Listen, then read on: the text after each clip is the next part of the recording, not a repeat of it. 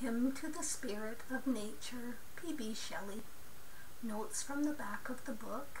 This impassioned address expresses Shelley's most rapt imaginations and is the direct modern representative of the feeling which led the Greeks to the worship of nature.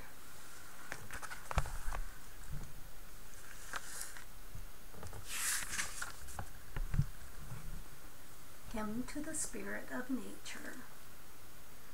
Life of life, thy lips enkindle with their love the breath between them, and thy smiles before they dwindle make the cold air fire, then screen them in those looks where whoso gazes faints and tangles in their mazes.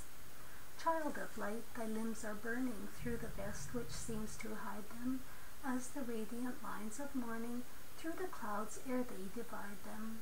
And this atmosphere divinest shrouds thee wheresoe'er thou shinest.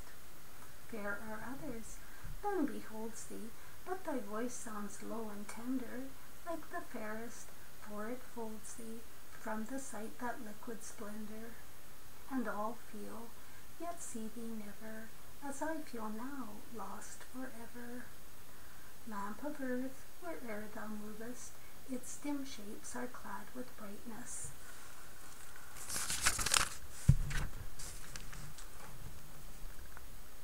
And the souls of whom thou lovest walk upon the winds with lightness, till they fail as I am failing, dizzy, lost, yet unbewailing.